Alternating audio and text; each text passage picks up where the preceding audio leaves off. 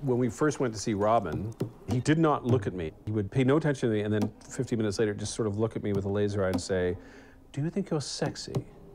And a couple more questions came at me. And then at the end, he said, rather terrifying, "Learn Richard III, the first monologue."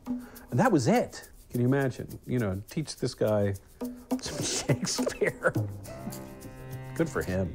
And all the clouds that lowered upon our... And all the clouds that lowered. Ah, better, better. He could figure out what it was an actor could do well, and he would get that actor to do that, no matter what it was. I always believe that you should both be looking at the same problem.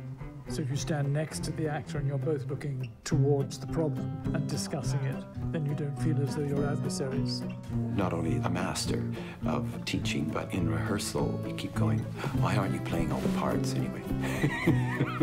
That was with the first Doctor Who. Look how skinny your arms are.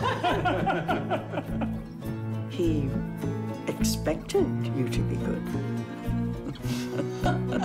He expected you to be everything.